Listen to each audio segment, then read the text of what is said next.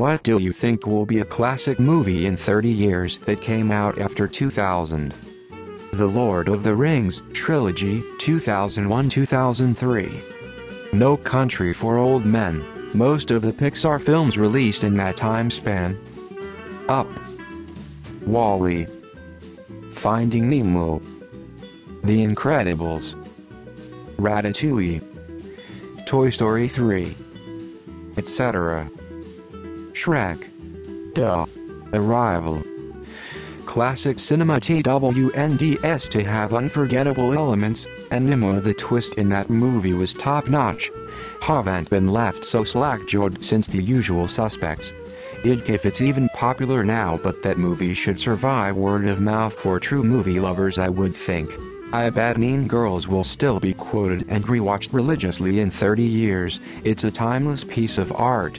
Plus, who doesn't love some good old Regina George drama? Spirited Away. Oh Brother Where Art Thou? Amazing script. Excellent soundtrack. Great performances. Inglourious Basterds. The Dark Knight. The Departed. Mean Girls. The original. It already is a classic as far as influential teenage movies go. Pan's Labyrinth, though I might be biased as it's one of my favorite movies.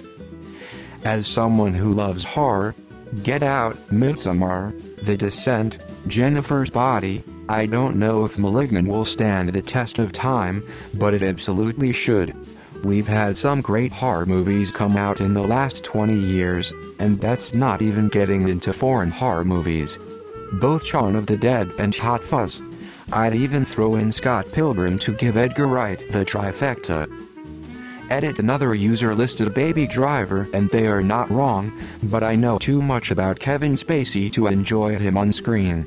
Maybe the next generation will be able to stay ignorant to who he is as a human while enjoying his talents. I cannot. Interstellar for sure.